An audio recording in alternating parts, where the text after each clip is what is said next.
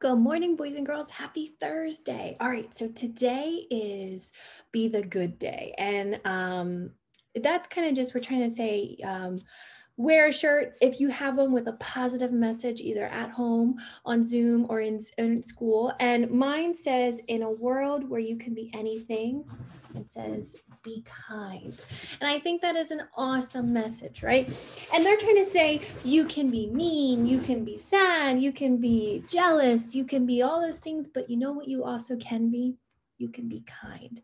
You can be kind to someone, right? You can be kind to your friend, be kind to a stranger. You can be kind, and you, little by little, could change the world. That's what it's kind of saying there. So it kind of goes with our story, Yertle the Turtle. And I'll read it to you, okay? But there's this King Yertle who is kind of being the opposite of kind. He's being, you'll see. And then there's this little turtle Mac, right? He's kind and he's thinking of everybody else, right? He's trying to be the change in the world, little by little, okay? So this little turtle Mac. So we're going to read, and this one is another one like that book Sneetches, where there's a lot more books in there, but we're just going to read the Yertle the Turtle one, okay? So Yertle the Turtles, and it says other stories, but we're not reading the other stories, by Dr. Seuss, okay?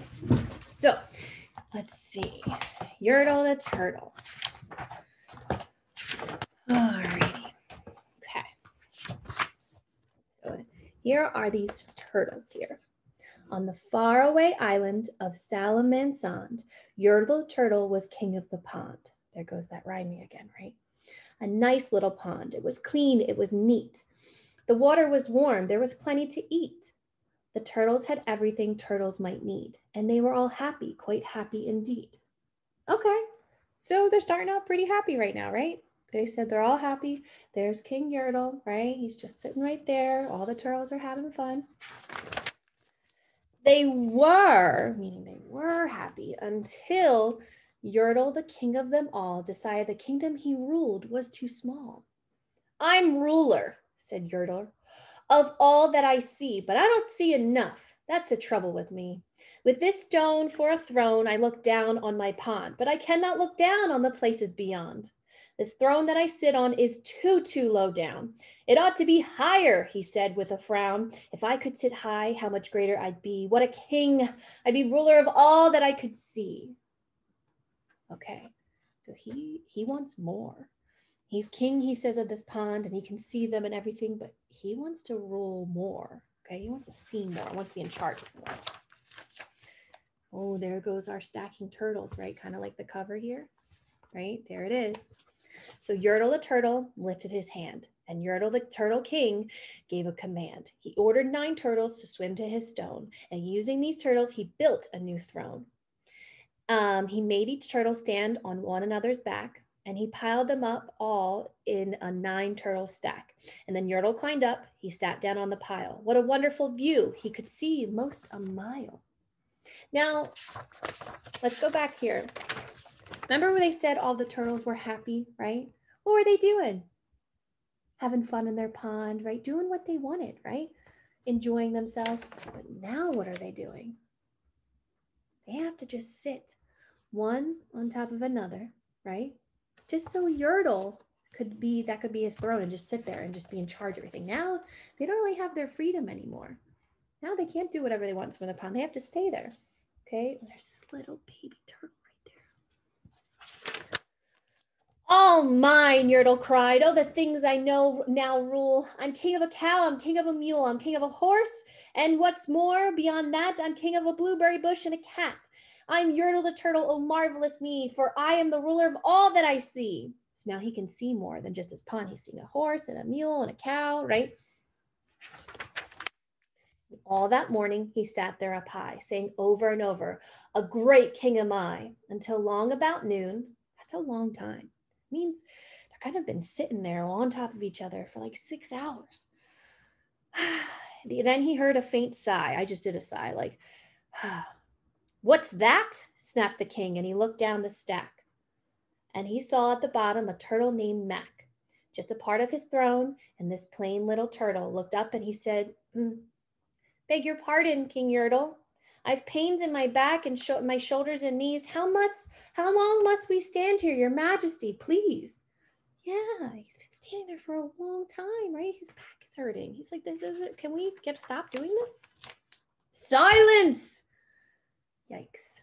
The king of the turtles barked back, I'm king and you're only a turtle named Mac. You stay in your place while I sit here and rule. I'm king of a cow and I'm king of a mule. I'm king of a house and a horse and a bush and a cat. But that isn't all. I'll do better than that. My throne shall be higher, his royal voice thunders. So pile up more turtles. I want about 200. Oh, he's getting like greedy, right? He's like wants more. Oh, here they have to go. All of them are so tired. They have to go do this. Turtles, more turtles, he bellowed and brayed, and the turtles way down in the pond were afraid. They trembled, they shook, but they came, they obeyed. From all over the pond, they came swimming by dozens, whole families of turtles with uncles and cousins, and all of them stepped on the head of poor Mac. One after another, they climbed up a stack. So poor Mac, they're climbing up. Then Yertle the Turtle was perched up so high he could see 40 miles from his throne in the sky. Hooray, shouted Yertle. I'm king of the trees. I'm king of the birds. I'm king of the bees. I'm king of the butterflies, king of the air. Ah, me, what a throne, what a wonderful chair. I'm Yertle the Turtle. Oh, marvelous me, for I am the ruler of all that I see. That's a high stack. And again, all those turtles have to just listen and they don't get to do what they want to do, right? And have their needs met. That's not good. Did I just rhyme? I don't know. Then again, from below in the great heavy stack, came a groan from the pain little turtle named Mac. Your Majesty, please, I don't like to complain, but down here below, we are feeling great pain. Notice how he said we, right? He's talking about everybody right now, all those turtles. I know up on top you are seeing great sights, but down at the bottom, we too should have rights. We turtles can't stand it. Our shells will all crack. Besides, we need food. We are starving, groaned Mac. Right? Now he's like not just worried about himself, he's worried about all the other turtles. Remember, he can make a difference, right? He's like, hey, we're hungry. We need water. Our backs are hurting. We are starving, right? This isn't fair. We have rights, you know. You hush up, howled the mighty King Yertle. You have no right to talk to the world's highest turtle. I rule from the clouds, over land, over sea. There's nothing, no nothing that's higher than me. It's not being a good leader. You're not a good leader if you don't listen to your people, okay? And if his people are saying they need help and he's not listening, that's not being a good leader. It's being very selfish. But, oh my goodness, I don't even know if you could see all those turtles stacked, right? But while he was shouting, he saw with surprise that the moon of the evening was starting to rise up over his head in the darkening skies. What's that? Said Yertle. Say, what is that thing that dares to be higher than Yertle the king? I shall not allow it. I'll go higher still. I'll build my throne higher. I can and I will. I'll call some more turtles. I'll stack them to heaven. I need about 5,607. Listen, Yertle. First, you need to relax. 2, you're not going to be higher than the moon, bud. That's just not how it works. But he doesn't care. He's not listening. He's being greedy, right? He's being selfish. He just wants more power. But, as Yertle the Turtle King lifted his hand and started to order and give the command. That plain little turtle, bellow in the stack, that plain little turtle whose name was just Mac, decided he'd taken enough, and he had. And that plain little lad got a little bit mad. And that plain little Mac did a plain little thing.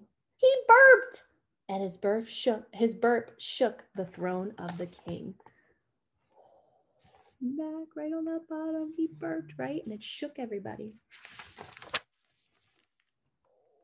What happened? Who do you think that is? Ah, it's the king. He fell all the way down. And Yertle the Turtle, the king of the trees, the king of the air and the birds and the bees, the king of a house and a cow and a mule. Well, that was the end of Turtle King's rule. For Yertle the king of all Salamansan fell off his high throne and fell plunk in the pond. Oh, I said pond, in the pond. There he is. And today, the great Yertle The marvelous he is king of the mud. That is all he can see. And the turtles, of course, all the turtles are free, as turtles and maybe all creatures should be. I liked that one. And turtles and maybe all creatures should be, meaning all the creatures of the earth. Humans, animals should be free, right? They shouldn't be ruled, right? Especially by leaders who do not listen to their rights. And that is Yertle the Turtle. Yeah. And the hero in that story was Mac, little Mac, right? So what do you think? Now, what do you think at the, like, what was Dr. Seuss's reason for writing that story? What was his purpose, do you think? What do you think? Again, entertaining doesn't need to mean funny, right? Entertaining to me, I love funny books. I think you've gotten to know that by now, right? That's like my favorite kind of, I love laughing with books. But a good book doesn't always have to make you laugh, right? It could just be, it's just a good book. Like, I want to read that again. I want to talk about it with someone. You know it's good, especially like a movie. You know it's good when you want to talk about it with somebody. So like I told the other teachers, I was like, I can't wait to read Yertle the Turtle. I love it. And that little turtle Mac, right? He in a world where he can be anything, he chose to be a better leader than King Yertle. Okay. And I think, yes, it was entertaining, the story, but I also think Dr. Seuss was teaching us something again, right? You can't be a leader if you're not going to listen to your people, right?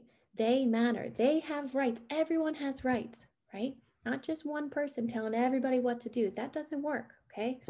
I think they said on this page, I really liked it when it was talking about we may be small, but we have rights too. Wait, right?